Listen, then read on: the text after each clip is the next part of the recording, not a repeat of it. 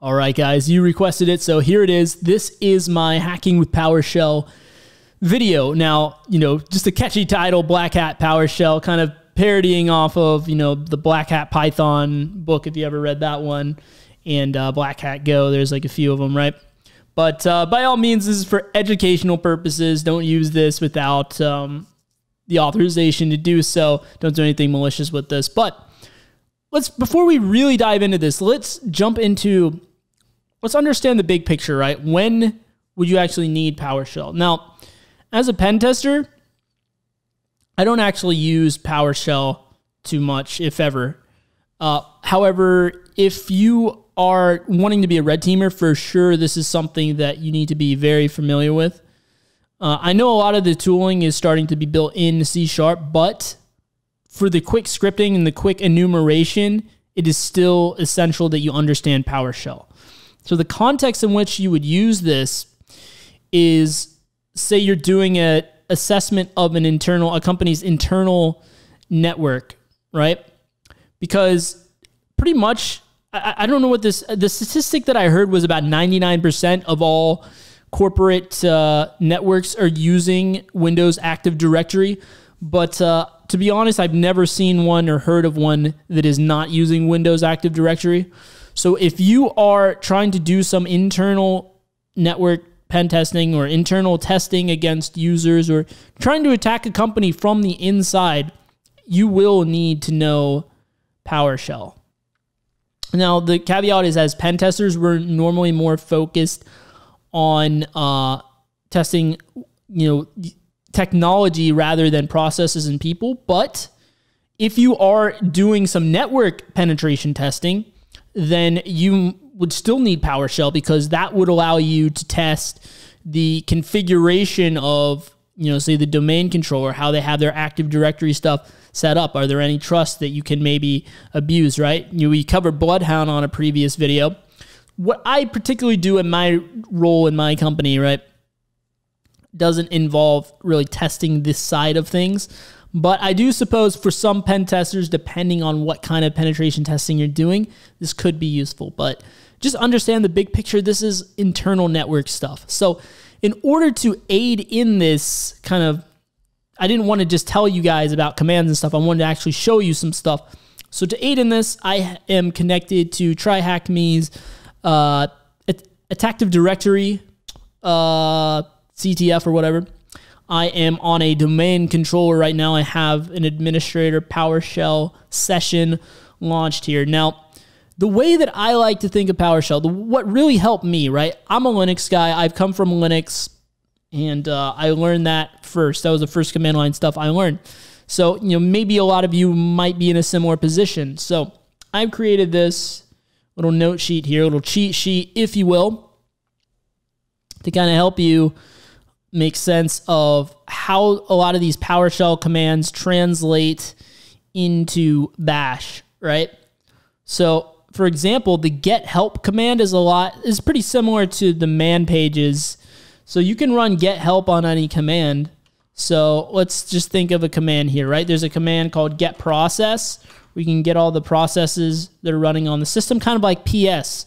But you could run get help on that to get some info there. So I could run get help, get process, I believe. And looks like it's talking about updating it. So it's going to go out and try and update it. But basically, what that would do is it would go ahead and tell me basically like the manual page of like what the command is used for, like what your potential options are, and different things like that. I don't necessarily want to run this right now. Maybe I probably shouldn't have told it to run. Let's see if I can just fire up another window here. Oops, if I can choose the right thing here. But yeah, there's a number of commands that we can use as well. So, there's also get command. This is really good in privilege escalation situations. So you OSCP guys should listen up here. If you want to see what commands you can possibly run, if you run get command, that will give you a listing of all the commands that your account is able to run. And so in the case of an administrator, obviously a lot of commands there. So I'm going to go ahead and kill that. And that, I said it's kind of like Witch, but really it's not entirely, because I don't know that it's checking, I don't know that it works the same way under the hood, but so a lot of these things are not a direct translation, as PowerShell is fundamentally different than Bash, right? But this is just a shorthand way that you can kind of understand, kind of put things together, piece things together, how a lot of these PowerShell commands kind of relate to Bash commands. Now, the biggest thing, I probably should have led with this, but the biggest difference between Bash and PowerShell, or Linux and PowerShell, right? With Linux, everything is just a file, right? You're always just dealing with strings, right? With Bash, you're always dealing with strings all the time. Everything is a string. In PowerShell, everything is an object. So you're always getting objects back, and from there you can really fine-tune what you're looking for, and so that you just extract a string, but by default you're dealing with objects instead. So that's the main thing you got to understand. Like, all these commandlets here are going to return objects. So this is basically your mapping here. Get child item is ls. That's basically ls. Now you can use, there are some shorthands here, right? Like there's get child item, for example, that I can run. So if I run a get child item, that's like an ls. But I can also run ls as a shorthand, right? So they have some, basically, they've linked some of these commands to other commands. So like the ls command is linked to get child item. So when I run ls, or if I run dir, it's the exact same thing as if I would have run get child process, which that can kind of help as a shorthand, or get child item, sorry. And I think there's also shorthands like this. You can do like abbreviations here. GCI for get child item also works. There's little shorthands like that that are definitely helpful to know. But I won't go through all of these. You can see them here on your screen. But you have different things like sort. Get content is the same thing as cat, like concatenating basically. And measure is kind of like if you were to do a WC-L. And so a lot of this stuff, you're going to, like I said, you're dealing with objects, right? So you're going to need to pipe a lot of things, right? Take the output of this object, pipe it into this other command, pipe that into this, pipe that into this, and you have like your pipeline of, you know, similar to in Bash, how we use the pipe a lot in order to extract, specifically fine-tuning what information we want to get. The only difference is we're dealing with objects instead of strings. So here you can see they even have like a grep, right? So for all of you people that like love Linux for the ability to use grep, well, you can actually do that in PowerShell using select string. You can actually pass it regex and everything. So really, really nice functionality that is available. I think a lot of people aren't aware that they can do this stuff on Windows through PowerShell. You can even like search for files on your system, right? But this is just your basic overview of PowerShell. What I really want to dive into in this video is I want to dive into the hacker side, right? Because anyone can learn. There's nothing Black Hat about this, right? This is like just your standard, like this is how PowerShell works. I had to lead with that. I had to give that foundation. Now let's get into the interesting security implications of this stuff, right? So with that being said, let's check out this this tool here, Powerview. Powerview was created by this guy Harmjoy. He's created some insane tools that have been used by like everyone, right? He's the co-founder of Empire, Bloodhound, which we've already demoed on this channel. Basically, this guy is like insane when it comes to Windows, you know, PowerShell, and even C#. And he's like pretty incredible security developer. So he has the script here, Powerview, which basically allows you to run some commandlets that he has created that are useful, extremely useful for doing your enumeration in an internal network. Right, yeah, so let's just go ahead and demo this Powerview script here on this domain controller. Now, you saw the GitHub link if you need to go ahead and download it, but in this case, like TryHackMe, they've already put it on the box and everything. I'll show you how to interface with it. So Every time I type, this comes up, unfortunately, so it makes it a little difficult to clear screen. But I'm going to go into the downloads folder. That's where this is located. And you see powerview.ps1. Anytime you see a .ps1 file, that is a PowerShell file that we can run. So I've already ran the PowerShell execution policy bypass command. I'll up arrow so you can see it. And basically, this just makes it so that I can run script. We're not actually bypassing anything per se. We're just making it so we can run scripts, basically. And now that we've done that, we can actually import the Powerview module, and this is how we're going to do it. All right? This is the syntax for that.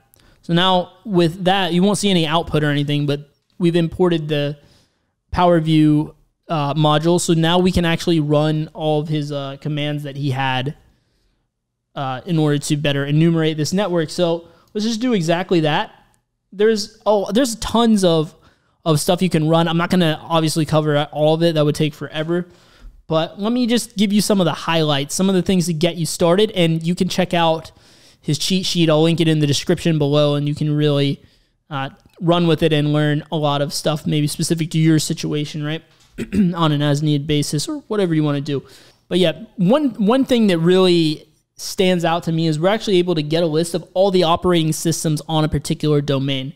So if we use the get net computer commandlet, not compartment, but get net computer, and we can specify the full data flag, get all of this stuff, and we can select the operating system. So we can really target the OSs that are running here. You see there's 3 computers on this domain. You got a Server 2019 and 2 Windows 10 boxes. And see, we use the pipe here, right? If we didn't, we would get like an object back with all this data, and we don't really care about a lot of this stuff, right? So we specifically said, hey, let's just select the operating system. That's one of these fields here. There's so many, it's kind of hard to spot out. Maybe you guys see it somewhere here, but like we could just specify logon count if we just wanted that, right? We could say select we could say select name, right? We can see all the names, right? You can see select name and the last logon if we want, right? So we can grab, that's the nice thing about these objects, we can grab what we want, right? Now this get net computer commandlet, you have to import Powerview in order to use this. This is a Powerview commandlet here. So that's why we imported it. We can also get a list of all the users on the domain, right? Because not only are the systems important, but we want to know about the users. So we can use get net user, and that will give us a whole bunch of stuff. So we can say to select CN here. I think that's for a common name, but I'm not exactly sure on that. So we can get all the names of stuff here. Here happens to be the flag of one of the challenges from Try Hack Me here, but yeah, you can see the administrator, admin 2, machine 1, all this stuff, SQL service even. So definitely good stuff to have. Now you can even use regular PowerShell to do enumeration as well. It's just that this is really specific to the common stuff you'd need to enumerate in a pen test. So that's why it's really handy to use Powerview. Like you can also get a list of all the groups on the system just by using vanilla Windows commands, right? Like net local group. Can run that. And that will give us all the groups on the system. And so there's different ways to use it like that. This is just a very introductory manner of using this. Now, let's go back here, right? You have a whole cheat sheet here of various use cases for Powerview, different things you can do, getting really nitty-gritty with it. But I would definitely say that is a great way to get started with this stuff. And this is just the first video on PowerShell. I'm sure I'll do more in the future that can get even more in-depth with this stuff. I basically just wanted to give you that overview as well as kind of diving into some of the technicals, what you can do and how it can relate back to security as well, not just teach you how to run commands that any system administrator would need. So just giving you that whole overview, and we'll dive more in the future. If that sounds interesting to you, let me know. If it's not, then also let me know down in the comments section below. Be sure to subscribe and check out what you need to know playlist for OSCP if you want to get a little bit more knowledge on that. You can definitely use some PowerShell in the OSCP, certainly in the labs with the Active Directory stuff, but even on the exam, just to enumerate stuff after you maybe get your initial shell and you're trying to get that privilege escalation, you can get a PowerShell shell on the box, and provided the box isn't so old that it doesn't support PowerShell. But yeah, you could definitely do that and maybe use it to aid in your priv-esc, just enumerating the actual system you're working on. Maybe not so much the Powerview stuff, but you can definitely use your vanilla PowerShell to do a lot of this stuff as well. So yeah, I will see you guys over in those videos. Thanks for watching.